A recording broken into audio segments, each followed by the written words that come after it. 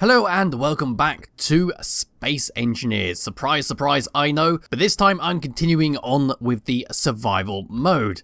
So last time we made a hole in the ground, we've got a small rover going, and you lot gave me a lot of helpful little tips and information for this mode. And yes, you are right, because I tried it with my friends. You could just simply grind away the landing gear, grind away a few of the parts on top, and you could just skip ahead straight to the thrusters. But I'm not going to do that. I'm quite settled with the idea of having a rover, and I will need a name for this rover, so leave some in the comment section below, and I'll choose whichever one that takes my fancy, and it shall be known as that. That'll be a theme going on throughout this little series of naming stuff. So to get started, I suppose I should finish off these wheels.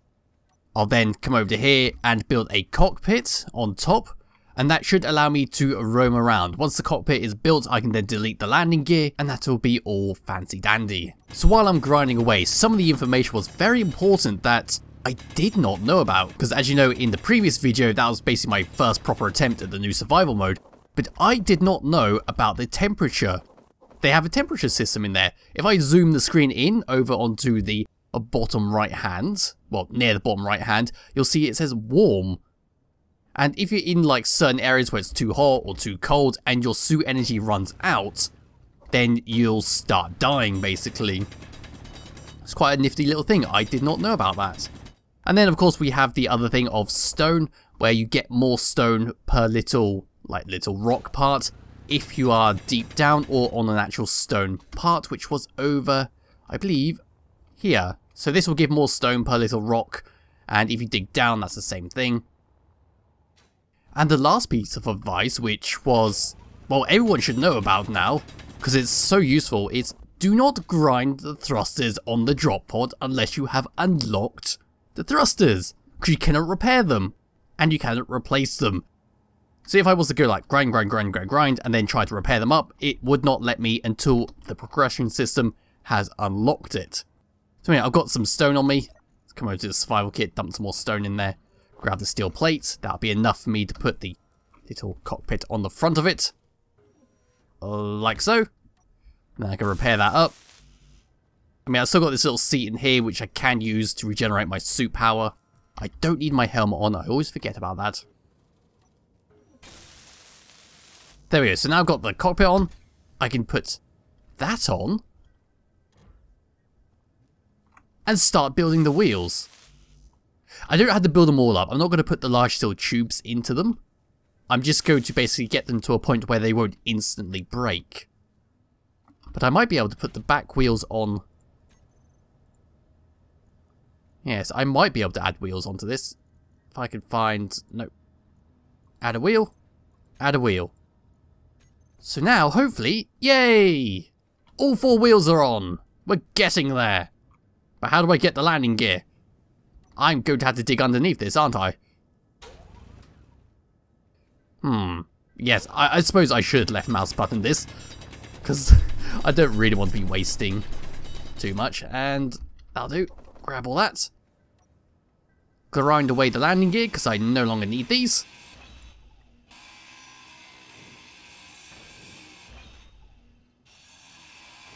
Get rid of that.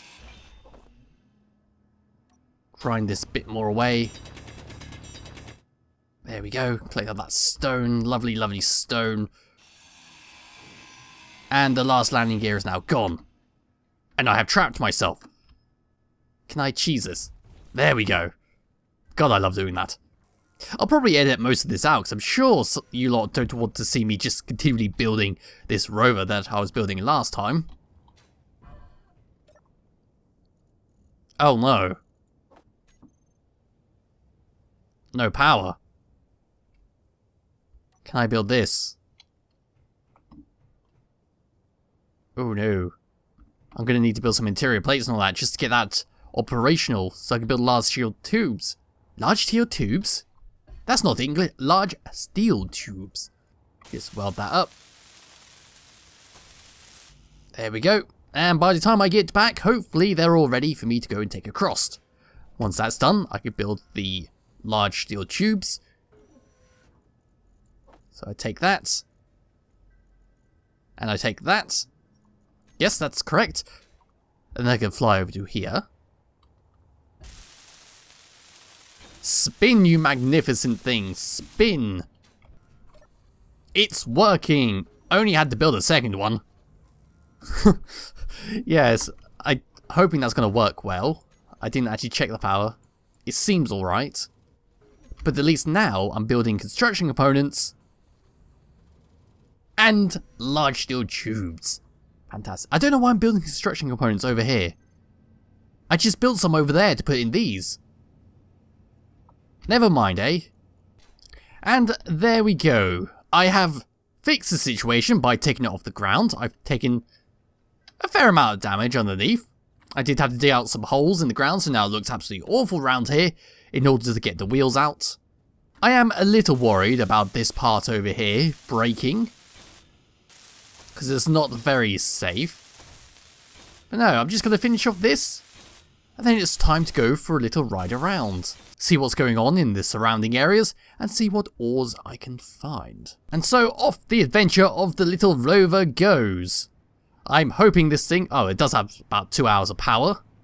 I think the ore detector is working. Yes. Excellent.